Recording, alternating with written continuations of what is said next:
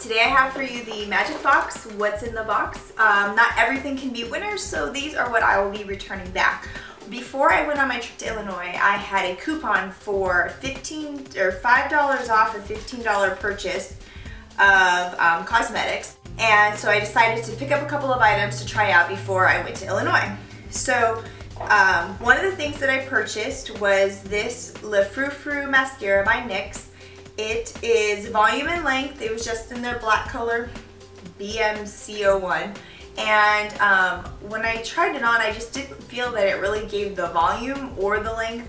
I've been having a lot better luck with the Physicians Formula one that I had purchased. I think it's called like, I don't know, Viva, like Vava Boom or something like that, but that's what I have on now. And I just feel like that formula and that brush is a little bit better for me, and I like it more. So this one's going back. It was originally just over $6 before the discount. And when I was looking at NYC, I wanted to try to find an eyeshadow primer. I have been using one by e.l.f. forever. It's I reviewed it before on my blog. It was kind of like a dupe for the Urban Decay one that I got as a free sample with my Naked palette. And it works really well. It doesn't really provide a good coverage of any discoloration you might have on your lids with veins or whatnot, but it does the job. But after watching a lot of YouTube videos, I decided I wanted to try something different.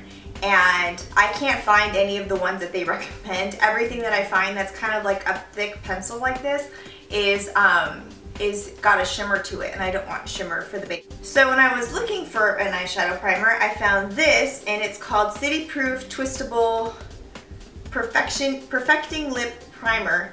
It's got a bit of a pink color, but when you put it on, it's just a clear gloss. I decided to try this underneath my new NARS lipstick that I bought to see if it would help the color last a little bit longer and just to stay more vibrant.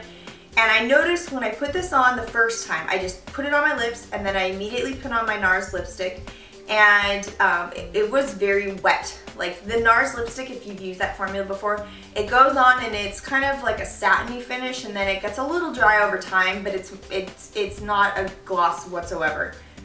When I put this on with it, it was extremely slick, and I felt like it got kind of messy. So I tried another time where I put the primer on and then I waited a little bit to see if it would set and then put the NARS lipstick on, and I was not having it. So this is going back, and it was $4.19 before the discount. And the last item that I'm really disappointed in is the Makeup Academy Professional Brush. This one is specifically for BB and CC cream. Now, I've been using liquid foundation, so I thought, well, BB cream, CC cream, they're all liquidy, so this should work really great, right? It's got, it's a bit of stiff bristles, and when I put it on the very first time, this thing shed like no other. I had so many hairs on my face. It was ridiculous. I used it for the first time before I was leaving on the airplane, and I'm like sitting there like, I don't even know how early it was. It was really early, and I'm like picking stuff off my face, and it was ridiculous. So this is going back, and this one was a bit more money. It was $18.50, and I purchased a lot of brands from, you know, drugstores and Targets of different brushes, and I've never had anything as bad as this. Like, this was ridiculous. And not to be a complete Debbie Downer the whole video, I decided to include two things that are actually the same product that I found on a YouTube video with a girl named Candace, and I'll link her below. These are the Sally Hansen Insta Dry Polishes. They were like $4. I don't know, they might have been a bit cheaper. This color is Sonic Bloom, and it's what I have on right now. And this color is Grease Lightning. It's a nice gray color. Grayish blue, I would say. But these dry so fast. When I first used the gray, I put it on this hand, and by the time I painted this hand, this one was completely dry. It was amazing. And it had really good coverage. I had put one coat on there, and it was passable. I didn't put any more.